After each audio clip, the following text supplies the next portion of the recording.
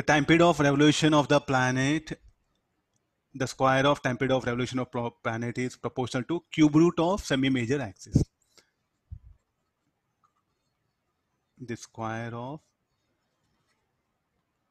time period of planet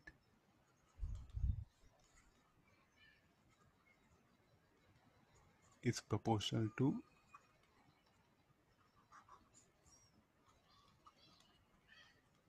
cube root of semi-major axis of orbit. Okay, how do we can justify this statement here? So again, let me take the elliptical orbit.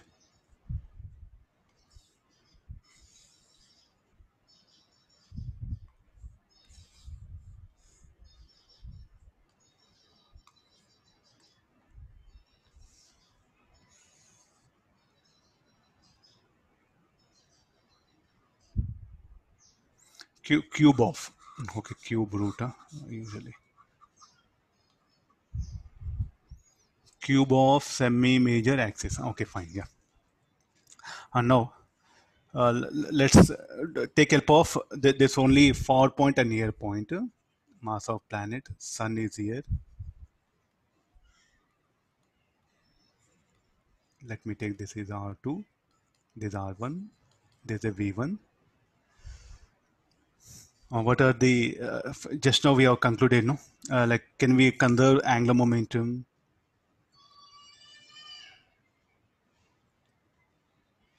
Okay, I think I have, okay, this one, I'll proceed like this. So we can conserve angular momentum. So from conservation of angular momentum, V to R2. What is R1? R1 should be equal to A into A minus A, A plus A. What do you mean by all this?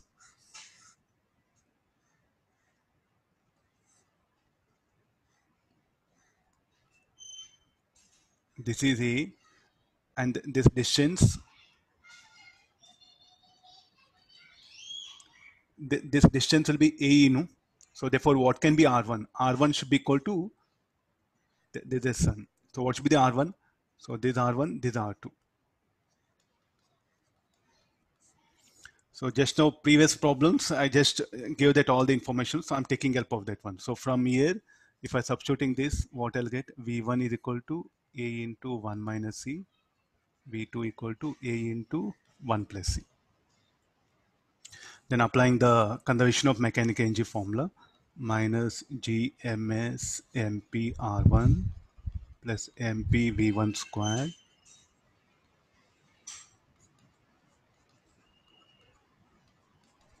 applying conservation of mechanical energy.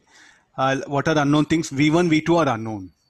Solving equation 192, I'll get expression for V1 and V2. I'll directly write it. Later on, if you want, you can cross check it. So what is the expression for V1? V1 will become G into mass of sun by semi-major axis 1 plus C by 1 minus C. This is the expression for the speed of planet at near point. Solving 192. What is a aerial velocity of a planet? How do we define? dA by dt. This should be equal to angular momentum by 2 times of mass of planet. What is the angular momentum? Let me write here. Mass of planet V1 R1 by 2 times of MP. So this will be V1 R1 by 2. What is V1? V1 from here, GMSA 1 plus C minus 1 by E equal to 1 by 2. What is R1? R1, shall I write A into 1 minus C?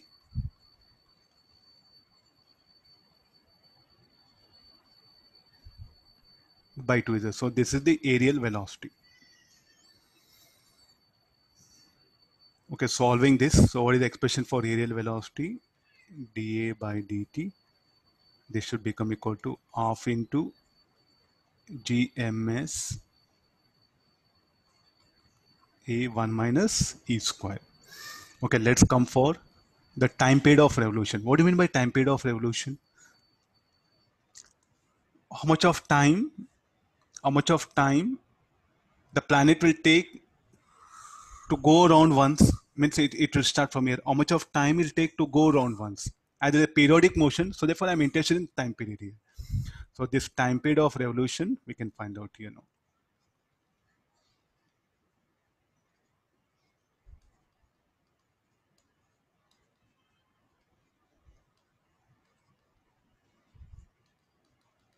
T is equal to area of ellipse by areal velocity. Area of ellipse, how much? Pi AB.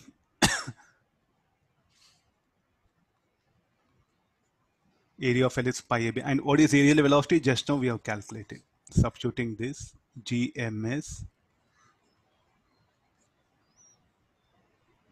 Okay, if you solve all this, that 2 everything, if you adjust,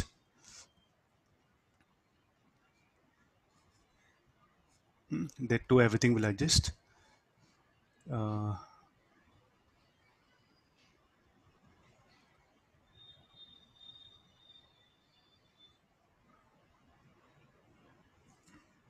Pi will be there as it is, no? This A, what we can write it as? AB, no?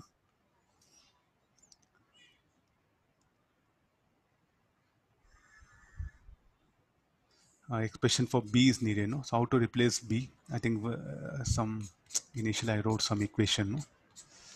Let me bring that one here. We'll take this one.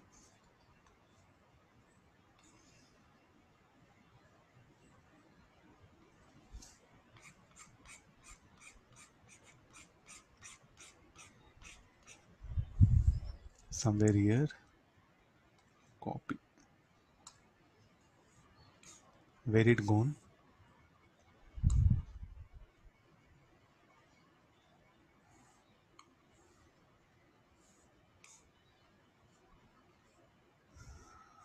Not visible, huh? Okay, I'll write down, no problem. That is, so this will be A square is equal to AE square plus B square, no? So in B, what you B you can replace.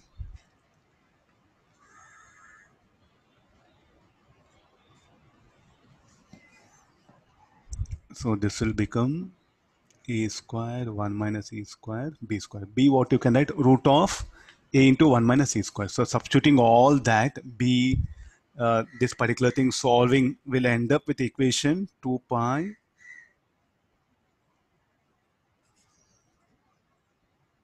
A cube by GMS. So what Kepler is said, square of time period is proportional to cube of semi-major axis. That's what I shown proof here. This one. So there's only proof, not there. Not nobody will ask you show the proof, since it was book in the directly given. No. So how it has come? Again, with all the things what we know, the physics, conservation of Franklin, conservation of mechanical energy, and little bit about the ellipse idea, is what we ended up this one here. So I suggest you just have an idea, that's all. Now we have to use in the numericals here. So already we know enough of thing. So what is the only thing which will help you here? Conservation of Franklin, conservation of mechanical energy. Okay, this is about the Kepler's law. Okay, let's focus some like any conditions. Means any conditions means like regarding the force, nature of force, regarding the nature of force. So any condition means under what circumstance Kepler's law are valid or not valid. So first we'll go for a central force. What do you mean by a central force?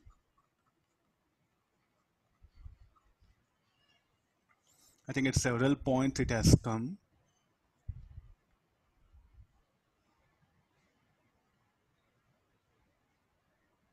So what is the central force? Like a best example is gravitational force, Coulomb's force, spring force. They're all central forces here. So it's a force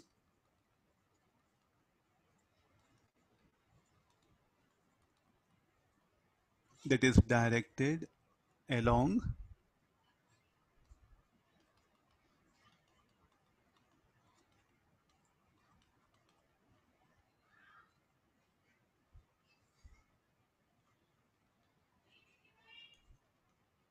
and fixed point. It is a force that is directed along the line joining the object and the fixed point here. I think gravitational force is nothing but central force, no? Coulomb's force, even the spring force.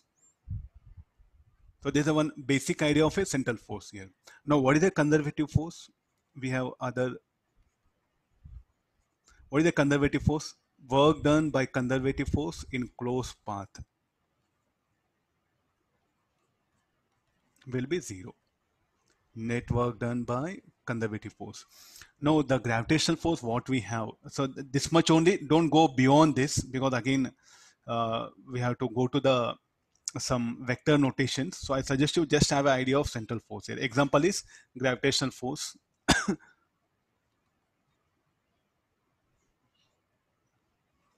Gravitational Coulomb's force, spring force. These are all central forces here. Kepler's first and third law.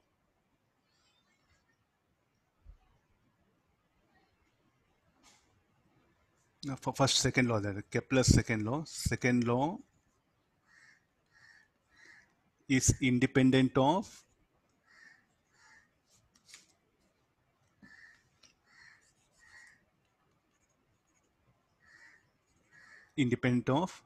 nature of force.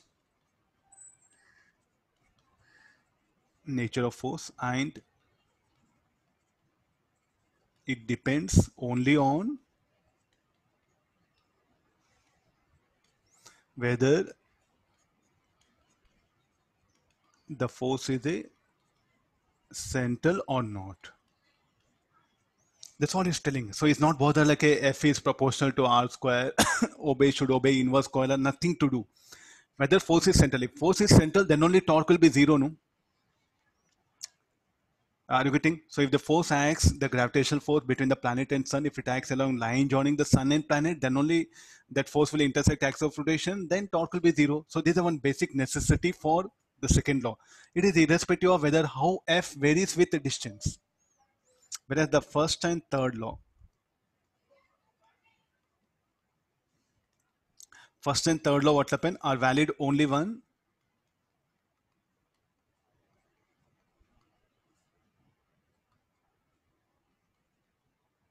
force obeys inverse square law. So I think the mathematics what I shown, that is what I'm just concluding here. So when I derived the second law, did I bother about the force? Nothing came, no. But when I'm talking about the first and third law, what did I apply? I applied what? Conservation of mechanical engine. What is conservation of mechanical engine? The potential just come. Why the potential is like this only? Because the gravitational force obeys inverse square law. Finished. The what I did now, that only I'm concluding here. Please, these are not big things.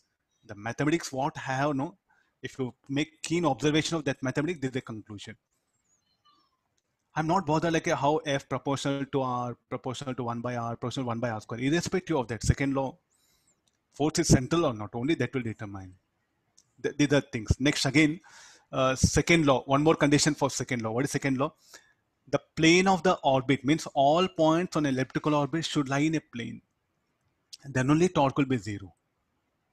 Second law is independent of nature of force. It depends on whether. So next again, second law. So what is again one more condition we have to put it? Second law is valid only when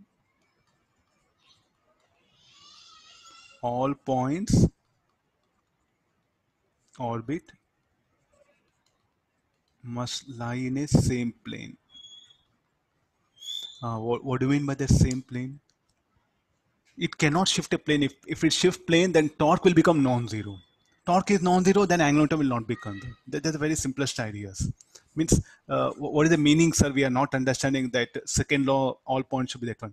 If this is the orbit, so you cannot take orbit like this, no?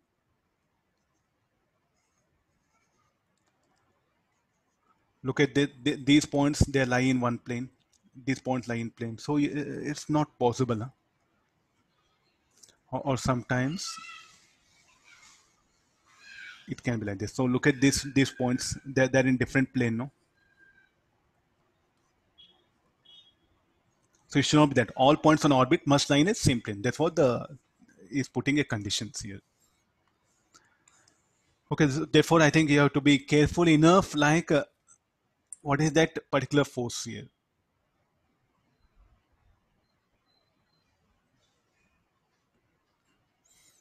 Okay, now I'll shift it to numericals. Nothing to do with what all we studied. You can see the way in numericals I do it. No, just Sir, only. Yeah. sir, can you one scroll up?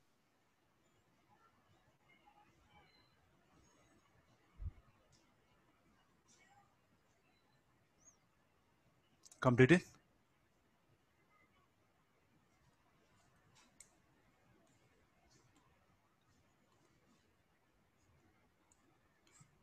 No. I'll take the question. Before that, one more. No, if we'll finish off all the total ideas. It'll be easy for you.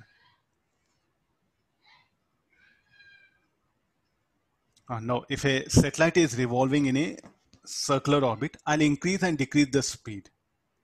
When I increase and decrease the speed, what will happen to the orbits? I need a planet. I need Earth.